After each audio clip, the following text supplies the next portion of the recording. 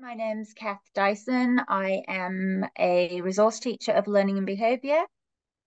I've been in this role now for 5 years. Prior to that, I was in a college setting, and prior to that, I was in an area school. So all in all, I've been in education for I think 27 years.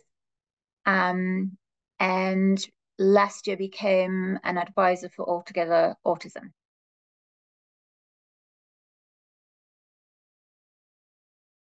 I got into education by default, really. My all my immediate family were teachers, and I swore I would never be a teacher. I was adamant. And I did my degree, I did my master's, and then I sat and looked at this degree and master's, and I had no idea what I was going to do with an English and sociology degree and a master's in Victorian studies. Um, and I thought about being a curator because I liked writing. I thought about being a librarian because I like books. And then I just thought, nah, all right, I'll do teaching. And it just came very, very naturally. I I just I just got it. I just got it really early on.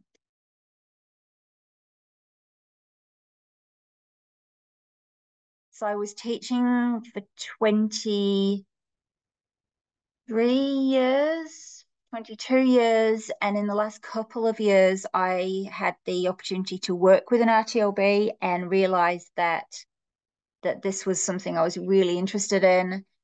And I've always been drawn to the students who struggle for whatever reason, and particularly the students um, who really can access education.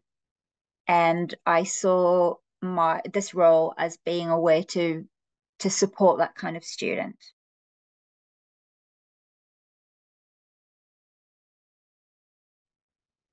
It was interesting that I didn't even consider that it would be a transition, but it was a transition. So my diagnosis, I'm autistic. My diagnosis was very late. So I had no idea how much I had been relying on all of the things that schools and any institution gives you. So I was trained essentially to respond to bells and timetables, structure, routine, and went from that to a job where I was allowed to create my own week and schedule my own meetings, organize my own time. And to be honest, it was really, really hard. Um, the hardest part, well, all in all, was and is the time management. I really struggle to create my own timetable, but I've got tips and tricks now that I use and I can share with other people, of course.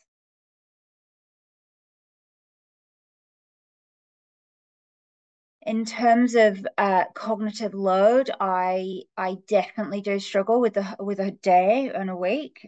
So for example, if I'm working with a teacher, I will try and do that in the morning because that's when I'm at my most fresh, and leave less taxing things to later in the day. So one thing that I now know I need to do is work backwards. So if I need to be somewhere, I rewind and work back to to where I'm coming from and how long it's going to take and all of those things. And usually I can do it very well. I can certainly do it very well professionally, but personally I seem to still struggle. Um, but it does actually continue to be hard. But if I have a system, like I say, to work backwards, that does actually help. Um, and I also give myself as much time either side of meetings as I can. Otherwise, I'm literally running from one meeting to another, and my brain can't cope with that. So I'm learning that what my brain needs, and I'm slowly but surely getting it right. I remember when I first started in this role, I would literally just stare at my blank calendar. I did not know where to start, and nobody knew how hard it was for me. I just wish I'd asked for help. I just wish I'd been able to say, actually, I really struggle with time.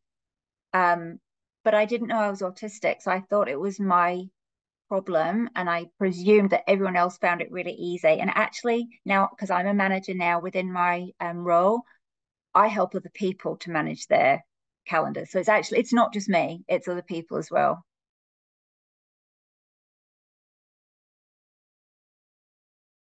I think it depends on perception because a barrier to someone might actually be an advantage or a strength to someone else. So, for example, I am very direct, and some people don't like that. I'm not rude, but I will certainly say if I think something isn't as it should be. I guess I've got good personable skills despite being autistic, so I can frame it in a way that's very respectful. I actually see that as a strength, but some people might see that as a barrier. I really struggle to concentrate or get any work done in a group setting. So the way that we work is we have very open plan offices. So before I became a manager, and I've now got my own office, but prior to that, I was in a public space, i.e., a shared space, and it just did not work for me. So I had to be brave and talk to my manager and actually say, I need my own separate space because I can't get any work done.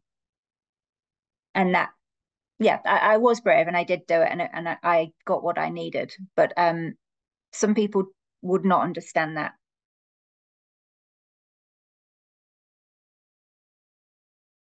I think the way that I connect with students is probably a bit different to other people, and that's possibly with my directness. So I will say things initially that are probably quite left field, but very quickly the student understands that I'm coming from a place of care and safety. And I think that's always been an asset in my job. I've always been able to form relationships really quickly. I'm a really good judge of character, and students trust me, which sounds bizarre, but they don't always trust all of their teachers. But and I guess it's because I am me. I am only ever me. I can't pretend. And I'm very open and I'm very honest. I've also got a really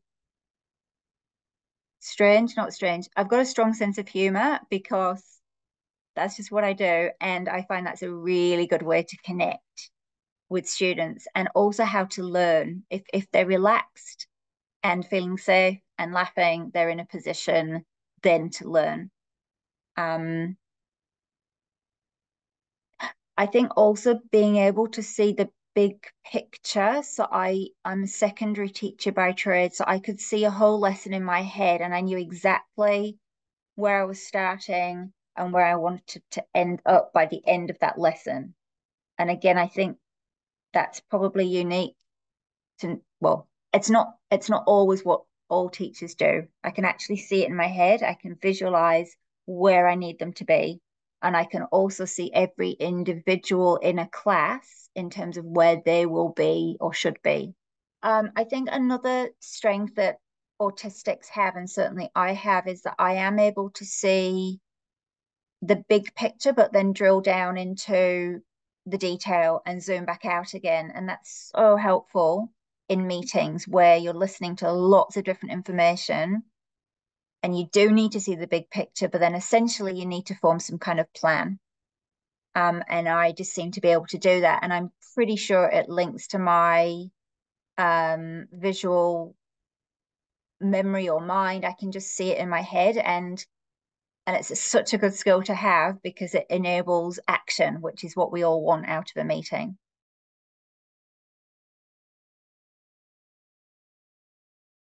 I am in a very privileged position in that I can start alongside a student and a family who may well end up with an autism diagnosis. And I have had the privilege whereby that has happened in a number of occasions where I have picked up, we call it picking up a student. I've picked up a student, done the scoping, gathered the data, then brought that to the parent. And nine times out of 10, the parent know that something is a little bit different.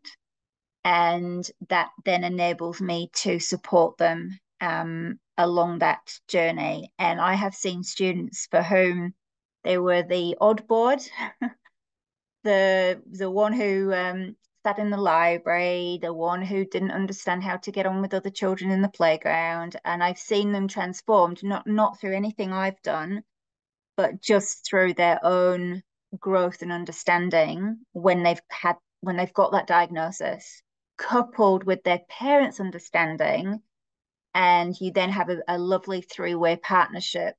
And I then step out of that, so it becomes a really strong partnership between home and school.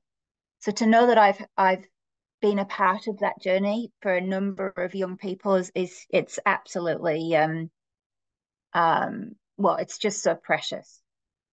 Yeah, it is. It's very professionally rewarding, and I can't think of many other roles in education where what you do within the space of probably 6 months is literally life-changing for some students. I think the other success I've had is I've worked with a lot of girls, and I find that girls are often undiagnosed or misdiagnosed in terms of autism. And I've had a lot of success with, yeah, with, I guess, identifying potential neurodiversity in girls.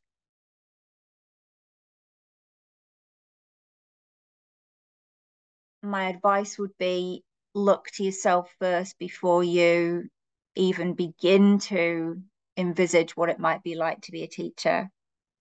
In terms of personality and skills, you need the biggest amount of patience in the world to be a teacher. And students respond and respect that. Students know if you've got patience and if you will keep coming back with more patience.